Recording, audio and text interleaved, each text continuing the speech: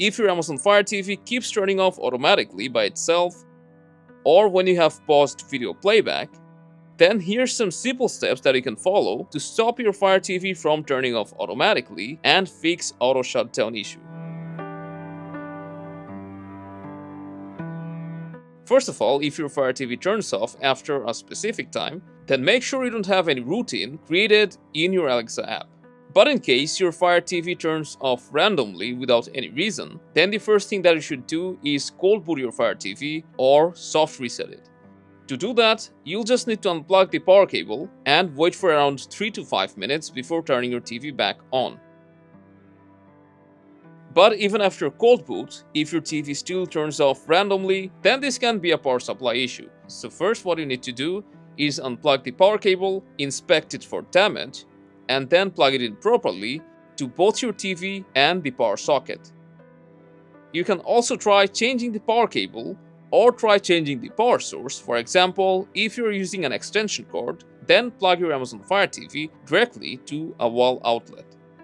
If you have any HDMI devices connected to your Fire TV, such as a console, a TV box, or a soundbar, then they can also turn your TV off along with them.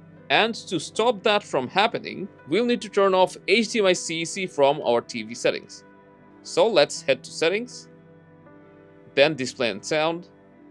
From the list, we'll need to go to HDMI-CEC Device Control, and here you'll need to turn off Power Control. Now, other devices won't be able to turn your Fire TV off. If you're still experiencing the same issue, then you can unplug any HDMI device or USB storage device altogether and see if that helps. You should also need to keep in mind that sometimes a faulty remote can also cause your TV to turn off. And to verify that, you can just take out your remote's batteries and observe. If the problem persists even after following all these steps, then first you should check for your TV software update and make sure that it's not outdated. You can check for update by going to Device and Software, open About, and then hit Check for Update. If the problem persists, then as a last resort, you can try hard resetting your Fire TV and then set it back up. If you don't want to do that, or if that wasn't enough, then you should contact Amazon support and get your TV fixed or repaired.